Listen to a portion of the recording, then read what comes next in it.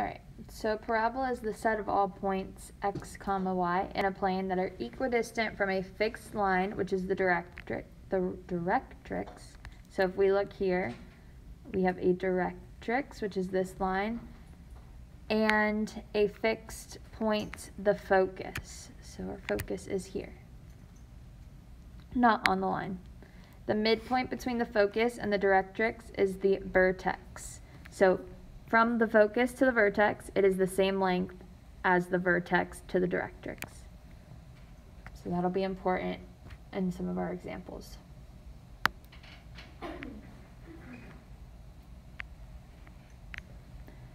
Here is our standard equation of a parabola.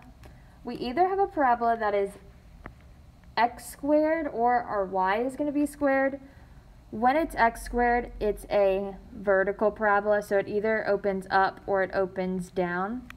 If the y is squared, it either opens to the left or it opens to the right, so it's a horizontal parabola.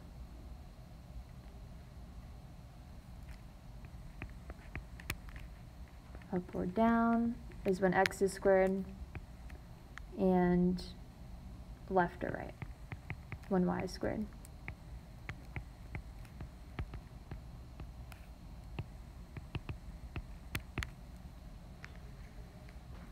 So we want to focus on these equations down here. Anytime we see that our parabola looks like this and it opens up and our focus is up here, we're going to use this equation. If our parabola opens down and our focus is down here, then we use this equation. If it opens to the right and our focus is over here, then we use this equation. And then if it opens to the left and our focus is in here, we use this equation.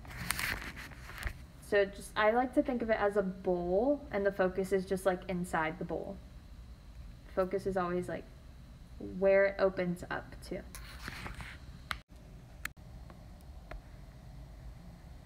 Our focus is h comma k plus p, and this is the equation we're using. So I use this one because my parabola looks like this with the dot up here. So that's why I'm using this as my focus and this is my equation. So example 4 says, find the standard form of the equation of the parabola with the vertex at the origin and focus 0, 4. So if we draw our parabola, which is already given to us, but we'll draw it again. Our vertex is at the origin, so it's at 0, 0, and our focus is at 0, 4. So stay at 0, go up 4. That's our focus. So our parabola opens up. It doesn't necessarily tell us that it opens up, but we know it opens up because our focus is at 0, 4. And our parabola is like a little bowl that holds the focus.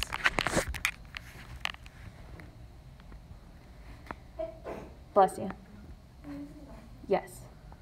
Now we're using our equation from that last page, the first one. That would be x minus h squared is equal to 4p times x or y minus k. So notice how just our x is squared, the y is not. That's just what makes our equation a parabola. So h and k is our point of our vertex. So what would our vertex be?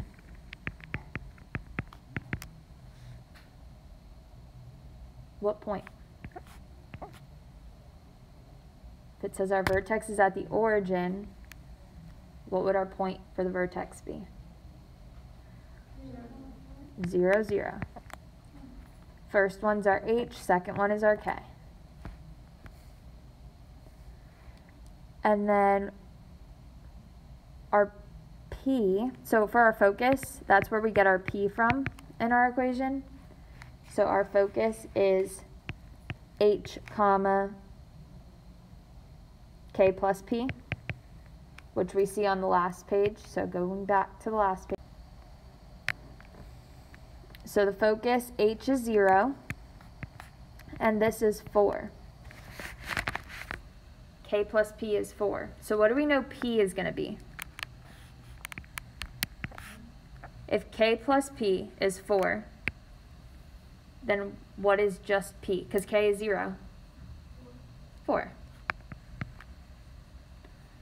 So we can find P from using this equation, that K plus P in our focus, but we also know that P is the distance from the vertex to the focus. So P is the distance from the vertex to the focus. So we start at 0, 0, and we go up 4. So that's why P is 4. You could also find it using this equation. So make sure you write this down. This is how we find P. Now we just want to plug in everything we have into our equation here. So we have x minus, what's our h? 0 squared is equal to 4 times, what's our p? 4. And then y minus, what's k? 0. And then we can just simplify. So what does x minus 0 squared simplify to?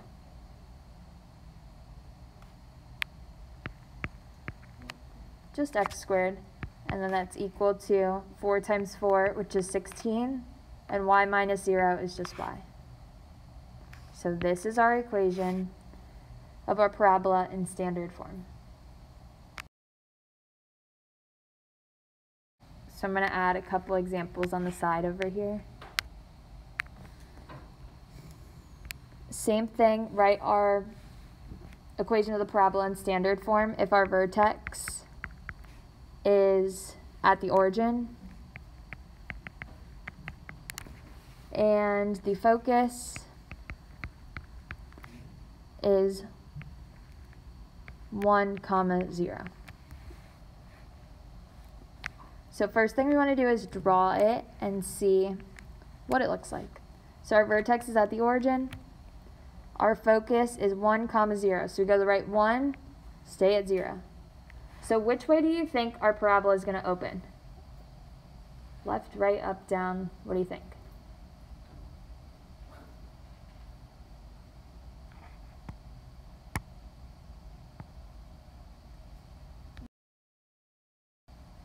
It opens right because it has to hold that focus in it. It's like a bowl that's got to have the focus right in the middle. So it opens to the right. So we're going to look at the first page and see which equation we have to use when our parabola opens to the right. So the equation we use is that third one on the page. We have y minus k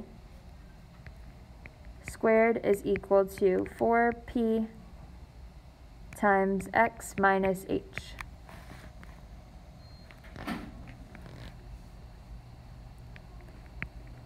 Our vertex is h comma k, so that's how we find the k and the h.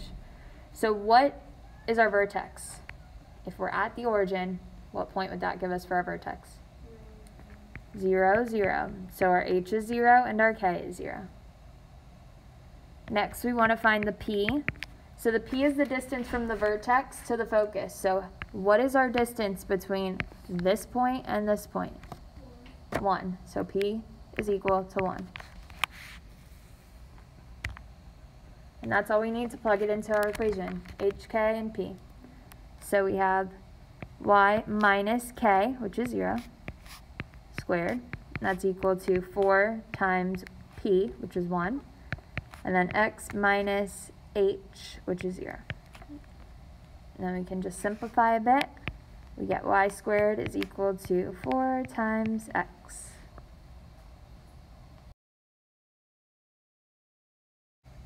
So one more extra one that's not quite on here.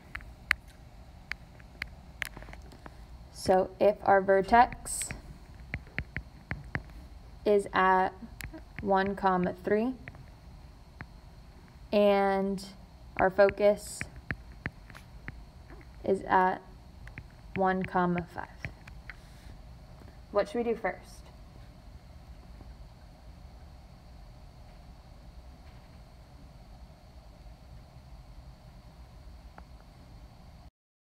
So we want to draw it and see which way it opens, then we can figure out which equation to use. So 1, 3. We go to the right 1, up 3. There's our vertex. Our focus is 1, 5, so we go to the right 5 and the right 1 and up 5. So there's our focus. So which way does it open? Up, down, left, or right?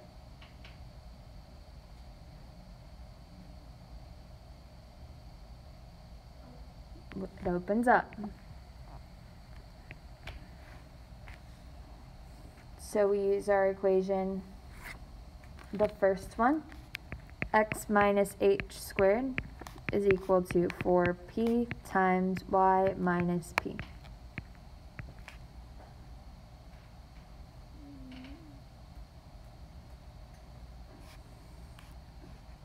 Oops, y minus k. Should be okay. Alright, so our vertex we said was 1, 3. So this is our h, this is our k. What is our p? 2. It's the distance from the vertex to the focus, so 1, 2. P is 2. So we have x minus 1 squared is equal to 4 times 2, which would be 8, times y minus k, which is 3. So this is our equation of our parabola.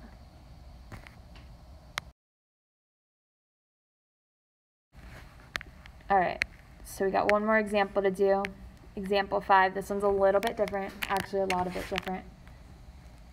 We need to find the focus of the parabola given by this equation.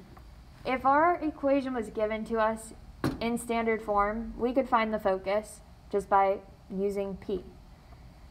But here it's not in standard form, so we want to put it into standard form.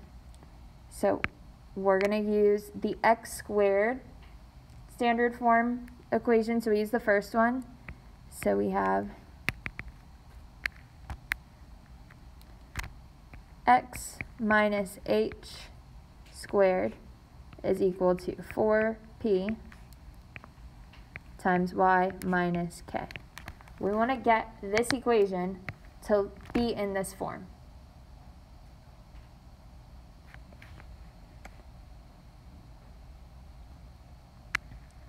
What do you think I should do first? Looking at this, doesn't look very pretty with those fractions. How can I get rid of them?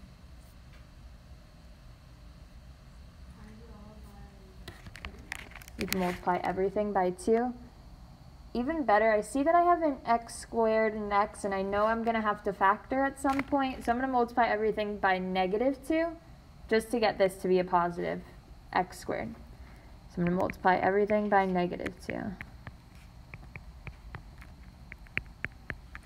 So I get -2y is equal to, this cancels and just becomes +1. So just x squared plus 2x minus 1. Everybody with me so far? All right. So looking at this equation up here, my x is on the left side and my y is on the right side, so I'm just going to move my y to the other side. Doesn't really change the value of anything. I'm just moving that minus 2y to the other side of my equation. Just rewriting the order that it's equal to. Now I want to focus on my left side. So I have x squared plus 2x minus 1. How do you think I can get this just to be some binomial squared?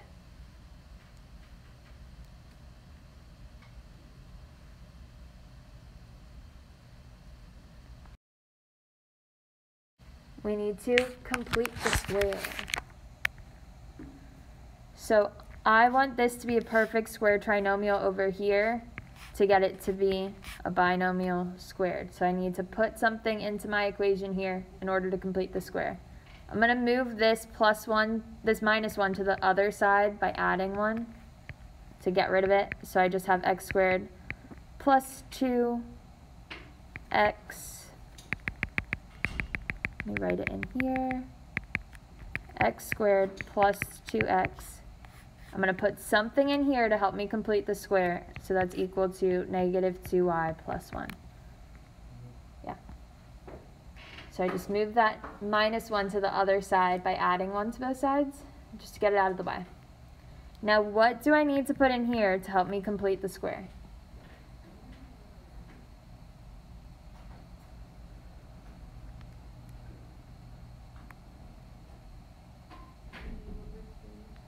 B over 2 squared. And what's B?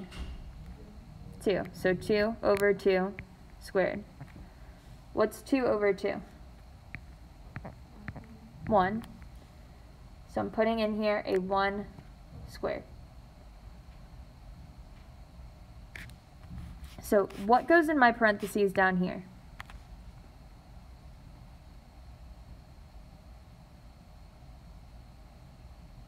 What binomial am I going to have with two terms?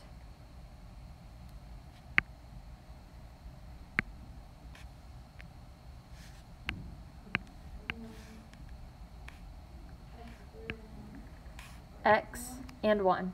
So you just take the two things that are squared and put them in this parentheses squared. So I'm going to put my x plus 1. So I'm adding this 1 squared on my left side of the equation. I need to add 1 squared to the right side also. What's 1 squared?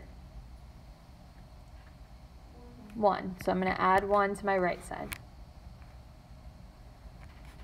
So on the right side here, I get negative 2y plus 2, because I just added that 1 plus 1. Not quite done yet. I got my left side looking pretty similar to my equation up there. I got my binomial squared. But on the right side, I want some number times y minus or plus a number. I want those parentheses on my right side. So how do you think I can get this to have parentheses, my right side?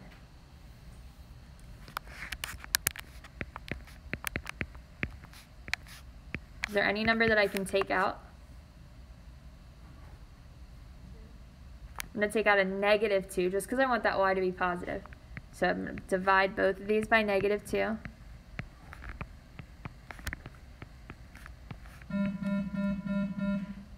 This time, please dismiss the Maverick. So I have negative 2 times y minus 1. Now we look just like we're supposed to in standard form. But we want to find the focus of our parabola, so we're not done yet. Do we know what our vertex is just by looking at this in standard form?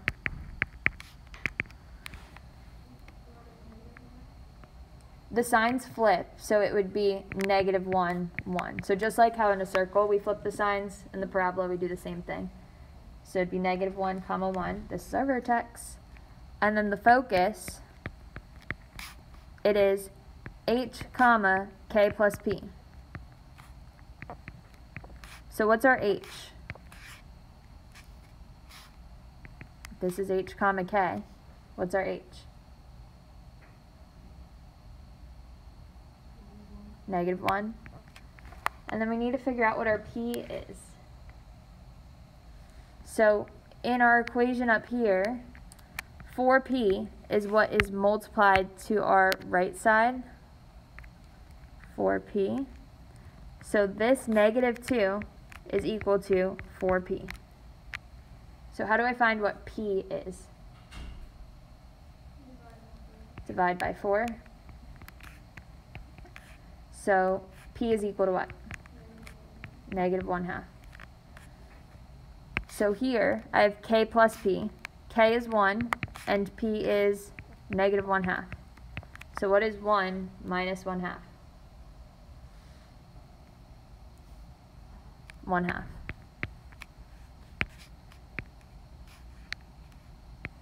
So that's my focus. Negative 1, comma 1/2.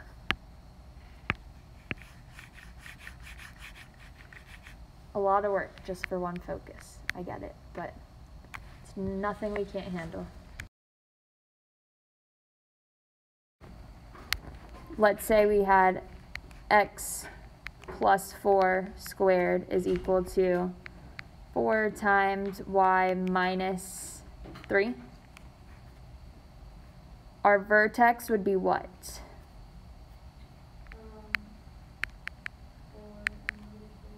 Flip the signs. -4, +3. So you always just flip the signs for your vertex.